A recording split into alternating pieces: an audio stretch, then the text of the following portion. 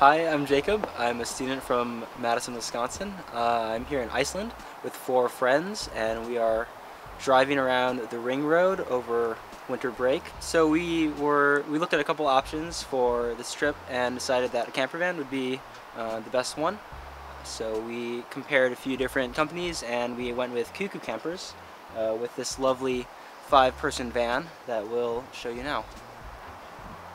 So this is the van. We try to take our shoes off when we come in so that we don't track snow everywhere. It's actually right in front of a heater here, so it dries it out overnight. And we have a nice table area here with a sink. We can't use it because it's winter right now, but we can still pour dish water and toothpaste down. This controls the heater in the van. We were a bit concerned about it being cold, in Icelandic winter, but we just turn this on overnight or whenever we're hanging out in the van in the evening, and it just comes out under the passenger seat right there. I was a bit concerned with fitting 5 people and all of our stuff in this van, but it actually turned out it wasn't any problem at all. We've got these 2 big storage compartments underneath the table. In the upper one we keep all of our water bottles and some food and things that we want easily accessible. And then in the lower we have all of our silverware, some pots and pans, a gas stove that came along with the van from Kuku. And it's worked great for cooking all of our meals, and it's really convenient. So this is our stove. It's just a simple steel burner. There's a bottle of butane here. We've gone through about 3 of them in a week, so not too bad. It locks into place, and then you just light it like that, and then you're cooking. This is our little cooler freezer box. We keep some groceries and stuff in it.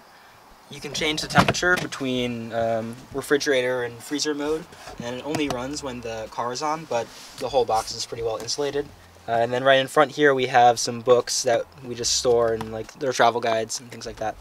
So it's a nice setup here in the back. During the day we have the table and chairs and benches, but these actually lift up, and we've been storing our food down here, but you could keep anything you want. You see there's really plenty of room.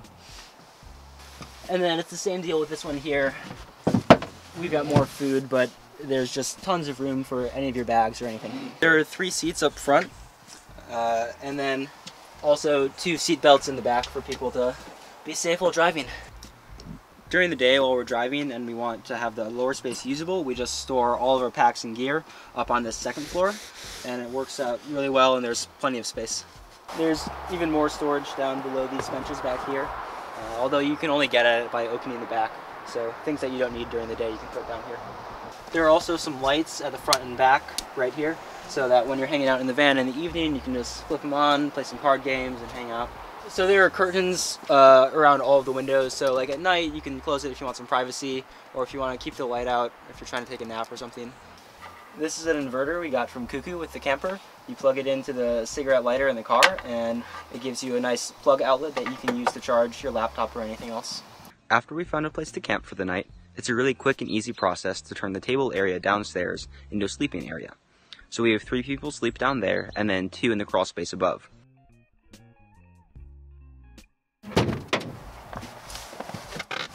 So this is the wheel. We've got radio, Bluetooth, and an aux cord here, so you can play whatever music you want. We opted for the manual transmission, but you could also get an automatic if you want. We also got this add-on from Kuku, which is kind of like a navigational aid. You can just put your phone here with directions and plug it in to keep it charging. And then there's also a bit more storage space even up above these seats for a hat or anything you want while driving. We had 7 days for our Iceland ring road trip, but realistically, especially in winter, you might want a little longer because the days are a bit shorter, so you don't have as much daylight to see the attractions. And just taking a few more days would give you more flexibility to kind of take your time, not drive quite as long, get out and hike a bit more. As far as packing goes, Iceland in the winter is not as cold as you might think. It's about freezing, but the weather can kind of be all over the place with wind and snow and rain. So you definitely want some rain gear, some waterproof boots, and also your warm winter jacket and things like that. Some resources that we found were pretty handy were an Icelandic SIM card, which you can pick up just at the airport. For example, I got a Vodafone SIM card. It gives you 1 gigabyte of data for a month, and it only costs $15 US. We also got a map from Kuku that was really useful because it kind of showed all of the attractions that you might want to check out for along the road. There's a website, vedur.is, which is an Icelandic website that just kind of has all of the weather and conditions that you might want to know about. There's also road.is, which tells you what road conditions are like, if they're snowy or icy. In the winter, actually, a lot of the roads into the interior of the island, in the highlands, are actually closed, so it's good to know that. Of course, we also used Google Maps, because it's great for everything. And there's also a website called Hotpot, which gives locations and descriptions of a lot of natural and man-made hot springs all around the island, which is really fun. One of the major factors in choosing the van was the affordability, because it kind of combines the transportation and your lodging.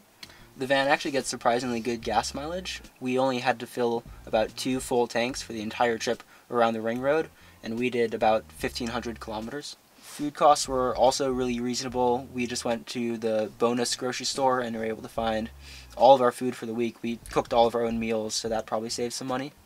Kuku Campers was also really cool because they let us take some free food and other provisions that people had left from past trips. So in Iceland, since they have so much tourism, you're only allowed to camp at certain sites. A lot of the sites are closed during the winter, but you're still allowed to stay there. And we were able to save quite a bit of money by staying at the closed sites where you don't have to pay, and only going to the open sites occasionally when we wanted to have a warm shower or Wi-Fi or something. Our group used a lot of Icelandic cash, but you wouldn't need to take out cash. You might want a credit card without foreign transaction fees. Traveling in the winter is also cool because there are a lot fewer people here, so a lot of the main attractions weren't nearly as busy, and we would go long stretches without seeing anyone else. It kind of felt like we had the place to ourselves. Thanks for checking out our video. If you have any questions, you can follow the link to contact Kuku Campers. And we'd really like to thank Kuku for giving us the opportunity to make this short guide for our really awesome camper van, which gave us a unique way to explore Iceland.